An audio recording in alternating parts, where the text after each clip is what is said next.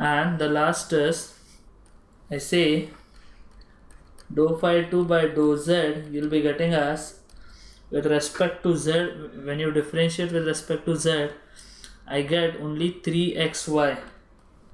So therefore I can write del phi 2 is equal to, first is 3x square plus 3yz, 3x square plus 3yz into I bar.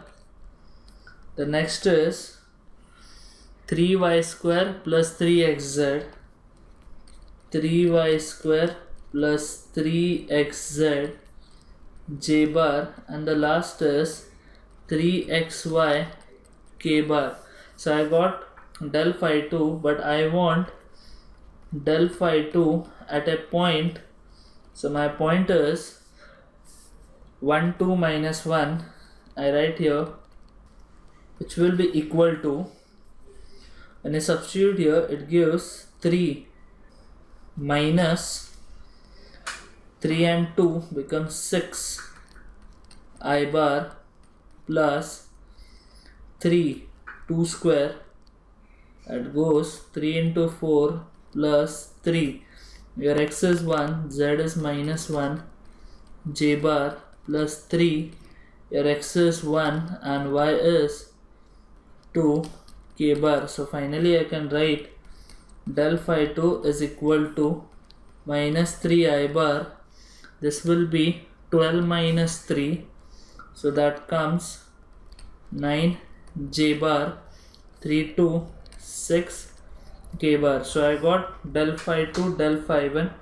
I want angle, students, so I can say cos theta is equal to del phi 1 dot del phi 2 divided by del phi 1 mod and mod of del phi 2.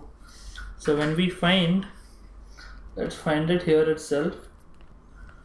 When we find del phi 1 dot del phi 2, I get, this is my phi 2, my phi 1 is 10i 4j 4, 10 4 4.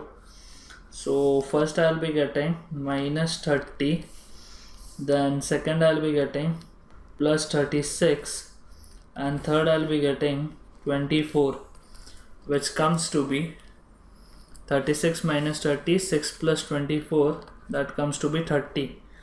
So I want del phi 1 mod also, which will be, so which I get, del mod of del phi 1 is 2 under root 33 and mod of del phi 2 is 3 root 14. So at final I can say cos theta is equal to 30 divided by 6 under root 33 and under root 14. From here you can find theta. So that is completion of my problem. Thank you for watching video in 5 minutes.